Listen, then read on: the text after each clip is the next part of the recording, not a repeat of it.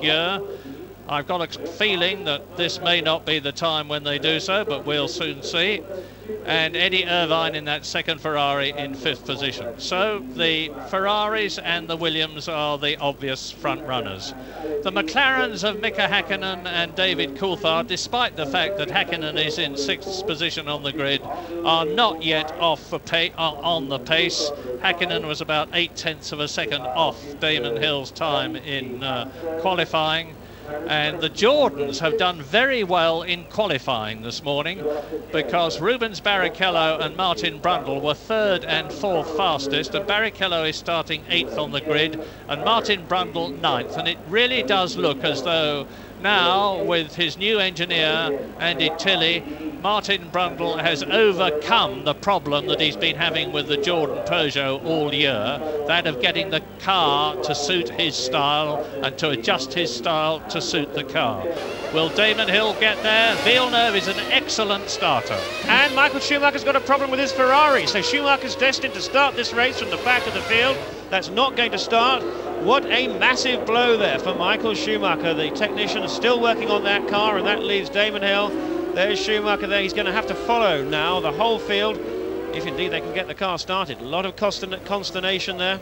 It's obvious. I can see the Magneti Marelli technician working on the car, and this is, well, I hesitate to use the word disaster, but it is terrible for Michael Schumacher. It's great news for Damon Hill and Jacques Villeneuve, of course, because it means that Schumacher's got to claw his way all through the field. He's getting away now. So Schumacher's going to be starting the race from very last on the grid, and this should at least enable us to see some fantastic driving. Let's look at the circuit as we go around now into the first corner. We're likely to see some kind of minor incident there. That normally happens here. It's a very short run down to that first corner. It's second gear, third gear, fourth gear, up to 150 miles an hour into turn 3. This is where Alesi and Berger lost control. About 70 miles an hour through that. Now we cut to the point 2/3 of the way round the circuit. This is corner 10.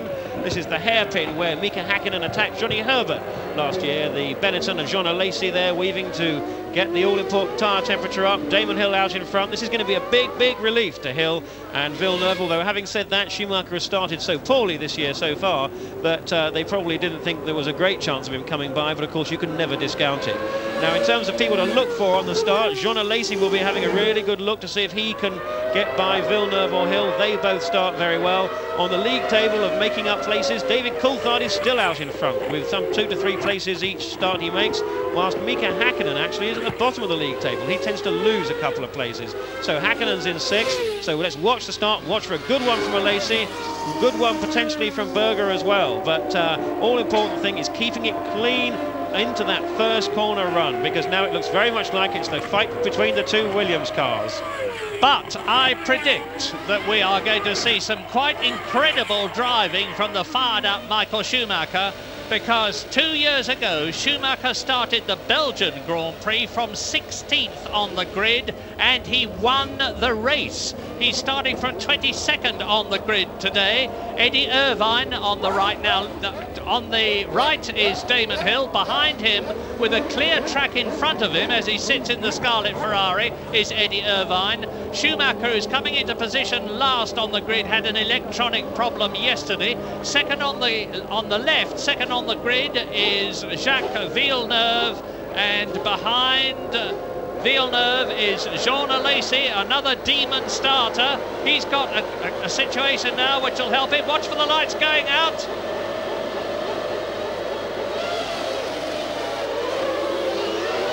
And Damon Hill slots in front of Jacques Villeneuve, who tries to go round the outside. Is he on the inside of the corner? And there's been a change, I do believe. No, it's still Damon Hill leading, and Jacques Villeneuve, who tried to slot inside. Alesi is 3rd, 4th is Eddie Irvine. So it's Williams, Benetton, Ferrari. Then tucked up behind the Ferrari of Eddie Irvine is the red and white McLaren, and that's Mika Häkkinen. Then it's Gerhard Berger. One of the Jordans is well up, so that'll be Rubens Barrichello ahead of his teammate, or is it Martin Brundle? No, it's Martin Brundle who's gone ahead of his teammate, Rubens Barrichello. Terrific start, and Schumacher is fairly scything his way through the field already. Look at him on the left as they come down to the hairpin. But Hill has got a substantial lead on lap 1. Hill, Villeneuve, Alesi, Irvine, Hakkinen, Berger, Gerhard Berger, and look for the Ferrari of, well, you just saw a flash of Michael Schumacher, but this is giving Damon Hill a wonderful chance because he's got a clear track in front of him. Jacques Villeneuve has got Alesi in his wheel tracks, but Damon Hill is building up the gap. Irvine is still in 4th position. And look down the grid, look for Schumacher as Hill goes through.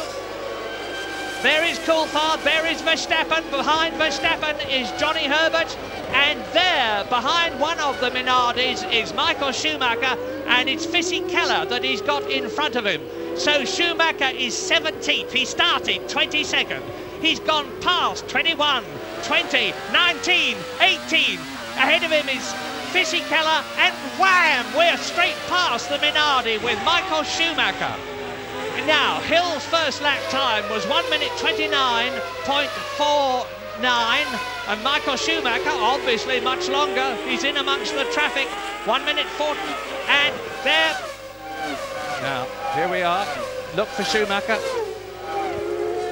And who is that pulling it in the shadows? It's Irvine. It's Eddie Irvine.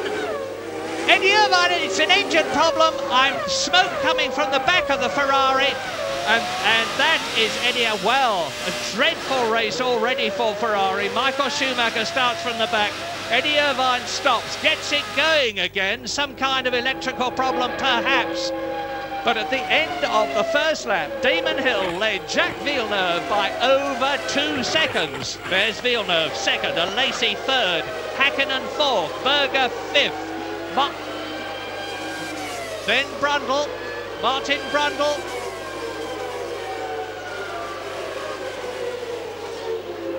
Down to the left-hander, turn 1.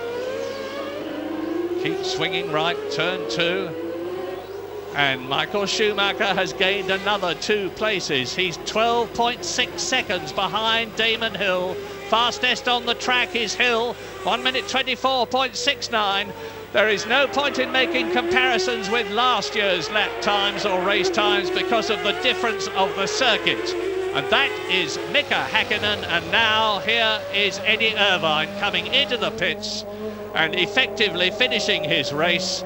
He's last now, having stopped already, and this is going to be the first retirement of the Canadian Grand Prix. Indeed, I do believe he was just driving into the garage. He's gone straight into the garage. Hill leads, looking for 10 more World Championship points, and he said this morning after the warm-up, the car is absolutely superb. It's been better this morning than it was yesterday, better than it was on Friday. I feel very happy about the setup. And it's Jacques Villeneuve's first Grand Prix race here at Montreal. So, Hakkinen, Berger. Well, clearly a dreadful start for Ferrari there, with Schumacher having his engine problem and Irvine a problem presumably with the engine that's putting him out. Maybe they were related. We'll perhaps hear some more news from Tony Jardine, but this is just the kind of start that Damon Hill really wanted to have. He's got away cleanly. He's pulling away, more to the point, from Jacques Villeneuve.